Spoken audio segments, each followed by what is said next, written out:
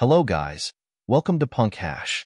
As global miners and enterprises continue to pursue computing power, the released heat rapidly increases, leading to considerable environmental pressure. We have been thinking about how to turn waste into treasure and should make unremitting efforts. This is the revolutionary product we are all excited about, the origin of the Avalon Nano 3 produced by Canaan. Interestingly, it is described on the official website as blockchain smart home. So it is clear that this is a household mining machine, or more precisely, the Avalon Nano 3 is a portable mini heater that can mine Bitcoin. We all know that Canaan is one of the world's top ASIC mining machine manufacturers, but this product breaks the mold and catches our attention. Previously, ASIC mining machines we saw were more like cold steel, but as you can see, the Nano 3 comes in 5 different colors, which I find very vibrant and not reminiscent of dull Bitcoin mining farms. We can see the shipping time. Now, if you order a Nano 3, you're likely to receive it in July.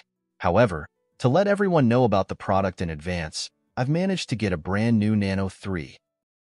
If you're interested in cryptocurrency mining or are a newcomer to the industry, don't forget to follow Punk Hash. We have the latest product reviews, the most genuine cryptocurrency mining machine investment advice, and of course, understand your needs the best. We are definitely your best partner on the mining journey. Here we are with the brand new Avalon Nano 3, and I'm very excited as not many people worldwide have gotten their hands on it yet. Now, let's unbox it together. I received a black Nano 3. Although I really like the yellow one, I feel like black suits my room better. Wow, it looks great. It has a nice texture. Taking it out, and the overall feel is excellent with a certain weight to it. You can see an air outlet on the side. The interface is Type-C, and the bottom displays the product parameters, around 4 terahashes of hash rate, a maximum power of 140 watts. There's also a detailed manual in 9 languages. That's everything inside the box. There's no adapter, so I'll need to find a 140 watt adapter separately. Based on the machine's parameters, I found a 140 watt adapter. Note that if you use an adapter with insufficient power, the screen will display non-support adapter, meaning you won't be able to use the Nano 3 properly. So, make sure you have a 140 watt adapter. Alright, let's connect and see what happens. The screen lights up, displaying the Avalon logo, and the side lights come on too. Okay, now there's a prompt on the screen saying we haven't configured Wi-Fi yet, so let's get started with that. One great thing about the Nano 3 is that it comes with a remote control app, perfect for beginners. Just search for Avalon Remote in the App Store, download it, and you're good to go.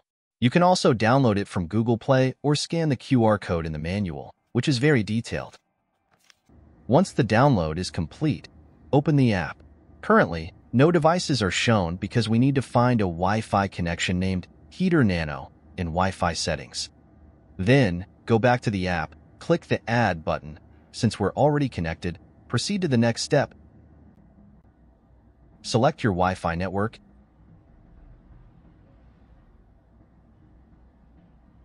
Enter the password and click Save. Wait a few seconds, and your Nano 3's network configuration is done. Super easy.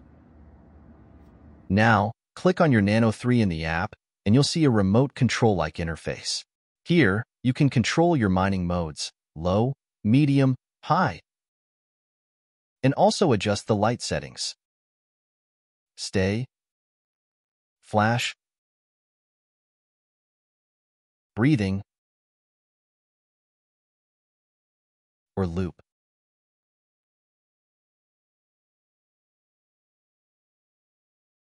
The loop looks good, so let's go with that. It's amazing how they've turned a mining machine into something that feels like a household appliance. And as a heater, it's really practical. You can feel the warm air it blows out, perfect for those cold days when you're working or using your computer. Next, you'll need to configure your mining pool to ensure it's earning Bitcoin for you. Click on Mining Management. The pool address is already set by default, So all you need to do is register an account at Brians.com to get your user ID and password. Then, create a worker name. Let's say punkhash.nano. Copy and paste. Paste. Click Save. And you'll hear the device automatically restart. Now go to your mining pool dashboard, and you'll see the Nano appearing. It's working. Let's wait a moment and check again. The hash rate has stabilized around 4 terahashes, and you can monitor your Nano 3's working status at different times here. Okay, back to the machine. Pressing once will cycle through data, logo, and time screens.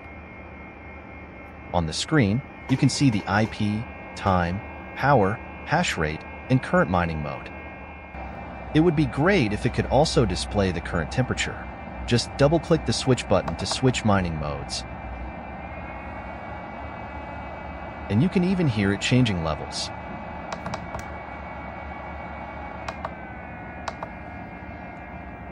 Another button can switch the light modes. Although it doesn't seem to switch to loop mode. One more thing I want to show you is the air outlet. By the way, the air is really hot, and the baffle is removable, allowing you to see the chips and structure inside clearly. When you put the baffle back, it magnetically attaches. No need for a latch, just gently place it back. Many people are curious about Nano 3's profitability as a Bitcoin mining machine. Inputted the hash rate, power, and electricity cost, and got our estimated earnings.